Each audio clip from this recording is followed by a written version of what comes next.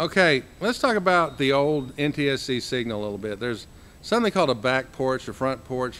Basically, I'm going to show you an example of the NTSC system here. It is one line of horizontal that we're looking at right now, and it has a front porch. The front porch has a color burst on it, and the color burst is just a little bitty snippet of 3.579545, and that's used to keep your color oscillators running in your television set. And then you go to a sync pulse. This is a horizontal sync pulse. Then you have your back porch. Then you have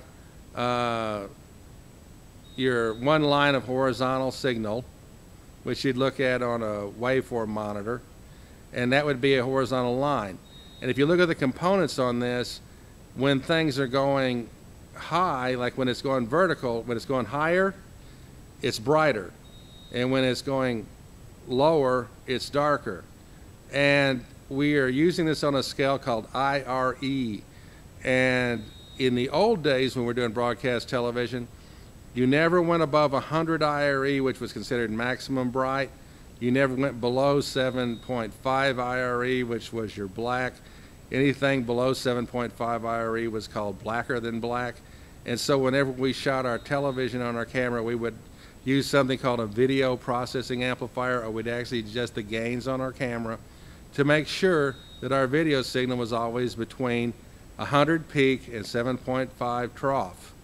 And that would allow us to maintain a quality signal. In the old days, if you went higher than 100 IRE, then that would hit the transmitter, and what would happen is you'd have a buzz in your audio if the white got too bright. And if the black got too dark, a lot of your sync was happening below 7.5 IRE, and so that could confuse your sync circuitry. So you had to be really careful to keep it above 7.5 and below 100. Now, today in a digital world, it's not as big of a deal. You'll actually see an IRE rating of 0 as black and maybe 110 as white, because people want that extra contrast. But that's how that relates, and that's how that signal relates to a picture you'd see on a waveform monitor. And then that's looking on the horizontal, one horizontal line. You can also look at a vertical field or a vertical frame, and you can see all the lines going across on your waveform monitor. The waveform monitor was used to show you video level, okay? And then the vector scope was used to show you color. It's still used to show you color. And what we do is we take something called SMPTE color bars. We'd send a signal of SMPTE color bars, and we would align our signals using our waveform monitors to make sure everything was correct. In vector scope, all the little dots that represented colors would go in the little boxes on the vector scope, and when you got that all aligned where the dots were in the boxes on your vector scope, then your color was in alignment and the correct level. It was the right phase and the right level.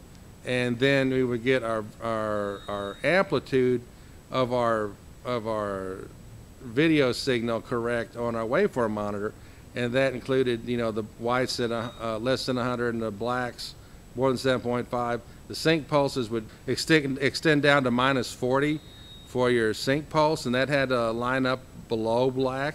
And so that's how we would align with our waveform monitor and vector scope. And all these components would be used to align our signal so that it was always correct all the time when it went out on air.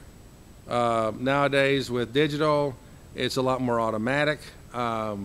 We don't have adjustments like we used to. You know, in the NTSC, you had something called a processing amplifier, a proc amp, and you could adjust your burst phase, your chroma level, your brightness level, your black level, and all of these various things along the signal path, because in analog you always had a certain amount of drift along the signal path, and you'd have like a proc amp here, and you go down to another location, and another proc amp would recover what you had lost in transmission to bring the signal back to the correct levels.